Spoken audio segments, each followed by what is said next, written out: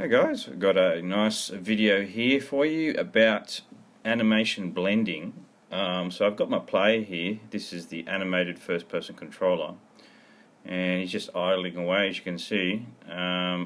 He's doing alright. Now I've got a lot of animations that I wanted to have in my game, and the problem with if then, else statements is you really can't, there's so many different combinations of one animation to the next, it's very hard to code that in. So I'll just quickly show you, we've got quite a lot of stuff happening here. There's lots of animations going on. I've got stand, walk, run, crouch, crouch, walk, jump.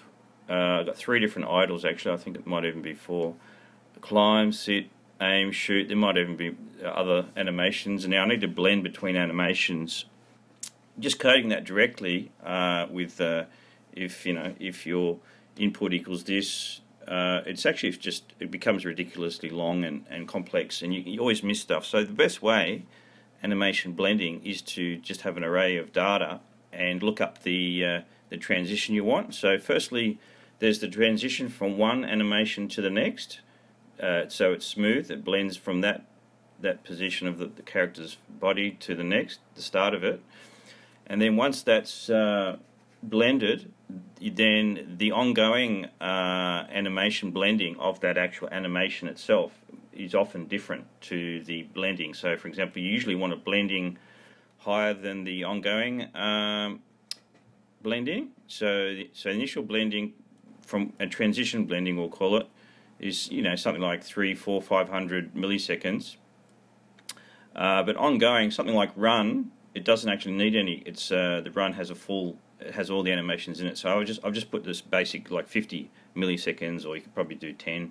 You can't actually put 0 because it'll actually then default back to the full amount, like 300 or whatever it is. So you've got to have something in there above 0. But so it's got its transition animation blending, and then the ongoing animation blending. So the best way to do it, I found, is using an array. You look up the data. So you've got the lookup. So this is the transition between one animation to the next. It looks up that figure. It gets the animation to play. Fix up the looping, yes or no, the initial blend, and then the final blend after that. So that's just a big array of data that I've basically created. It took a little while, but it's not that hard. So there's a lot of data in there. When you're blending, where is it? Okay, so every 100 milliseconds.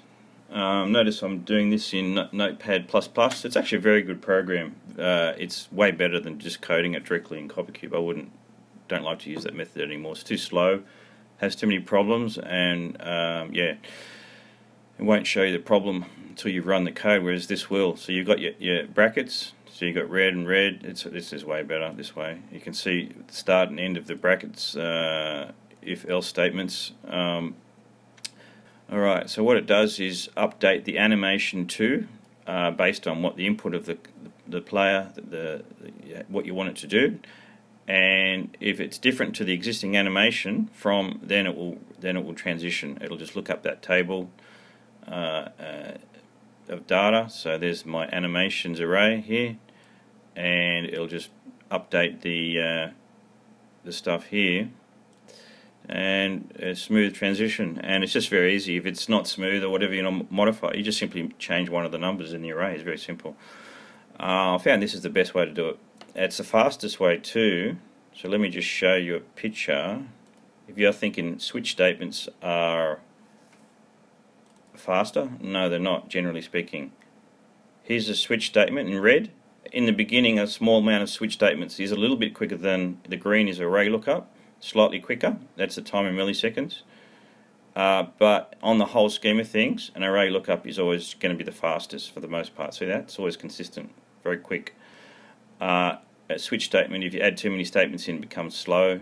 And there's the if statements. So you're doing a lot of if statements, that's slower as well. So it's probably the slowest. And then it's the switch statement, and then it's the array is the quickest on the whole scheme of things. So there you go. So this is the best way to do it. You blend, just look up an array you know, in the table and go from there. So I've got a lot of animations happening at the moment. I've got the walk cycle, as you can see, watch the shadow. I've got the jump happening. I've also got surfaces walking, like on top of these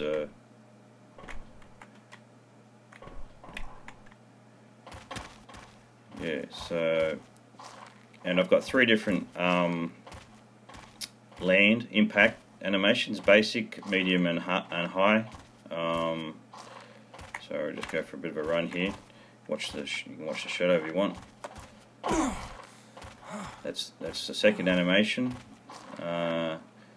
Yeah, so I'm picking up the fall damage, the height from each one.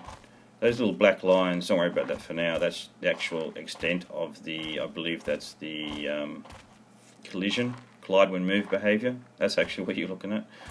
Yeah, I'll have to make it a bit smaller so you can't see it. So basically I make it bigger so that when you're on a high angle, it'll actually drop it off the edge. Like that. Yeah, so that works quite well.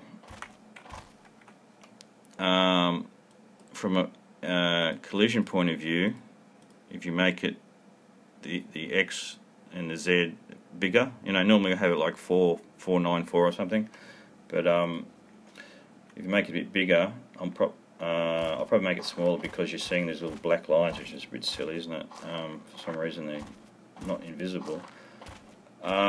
Anyway, but so there's our player. You notice how his animation walk speed changes according to the angle. It's not perfect, but it does work a little bit, just so that the head bobbing and the movement of the camera sort of coincides with the player speed. Yeah, so I think we're going to do a falling Olympics, I think.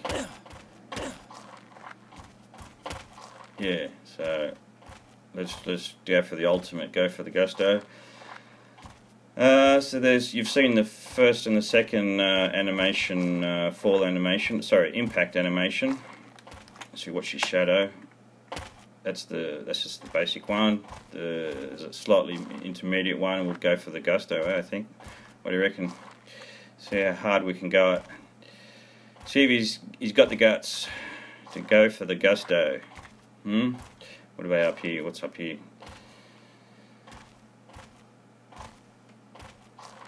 Oh, that looks interesting. Nice. Okay. Got some guts. Alright, let's give it a bell. See if we can make it. Yeah, okay, there's a slight problem with the seeing through the player there. I'll have to change the camera position, but yeah, that's basically, yeah, got crouch walk.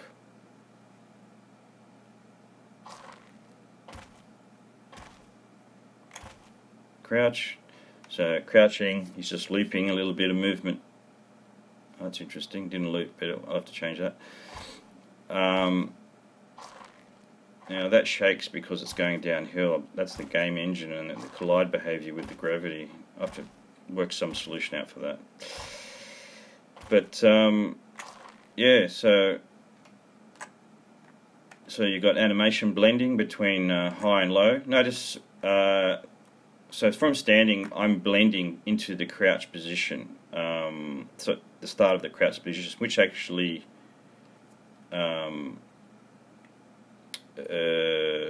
which is actually just the final position. You don't need the whole animation, for example, that takes you from standing all the way to the bottom. This is just purely, I only need the end position. I just need the end position, then I can blend the whole thing, and it makes it smoother that way, rather than what used to happen. It was a lot more jerky as it was going down, but now I just blend the whole thing into the final position. You only need the final position, and when I unselect the crouch button, it just returns back purely by blending as well. So that's all blended.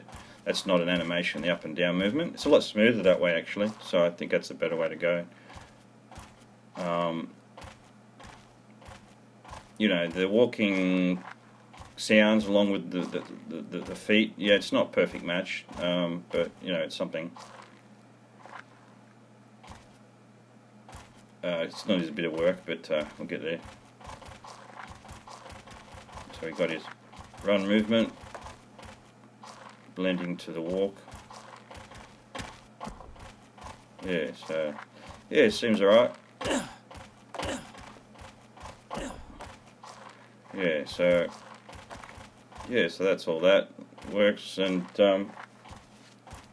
got my undersurface little thing working as well. It's a metal plane underneath it, just tells me to change the sound.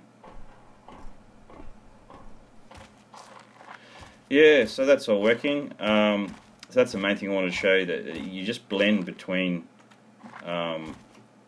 animations. So the player itself,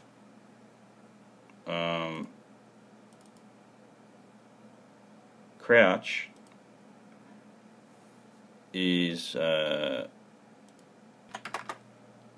so you just need to find a position there, and it blends all the way through to the end. So I'll show you that.